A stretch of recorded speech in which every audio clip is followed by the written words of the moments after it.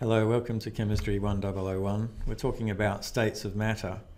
This particular short topic, I'm going to talk about the kinetic molecular model, and in particular I'm going to display the kinds of motions that molecules undergo in gases, liquids and solids.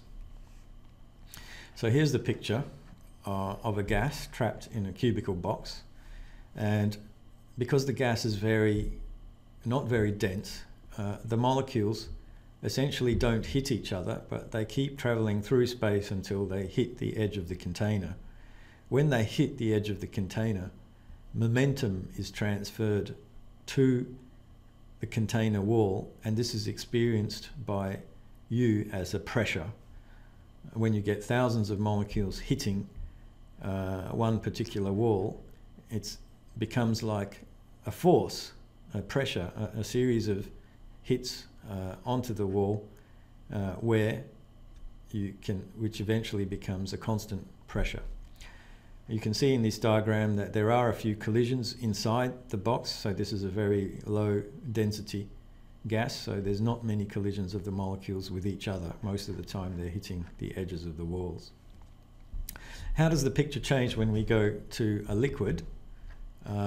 Here we have a picture of the liquid in the same cubical box, and you can say, yes, the molecules are moving around, they're twisting and moving, and certainly they're not going in straight lines, because they don't, before they can move in a straight line, they hit another water molecule. But if we trace the trajectory of a particular molecule, you can see that it travels around and moves like a kind of piece of spaghetti, kind of like a drunk man who's drunk too much beer and gradually decides to go where he wants, but never really gets too far from where he starts.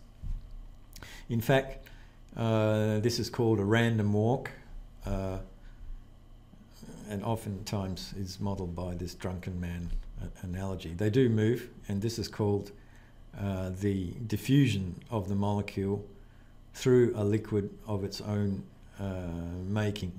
So this is called self-diffusion. You can think of it as a kind of a friction that a molecule undergoes when it moves from point A to point B. Let's look now at how things move in the solid. In the solid, atoms are arranged in a regular way, especially in a crystalline solid.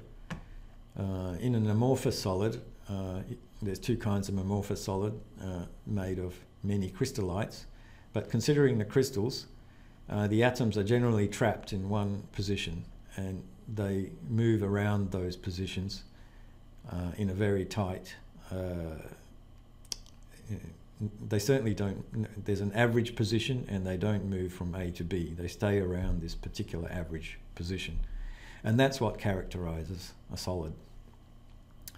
Of course, this picture is completely wrong because atoms are not particles like this. They are quantum particles, and they have a probability distribution.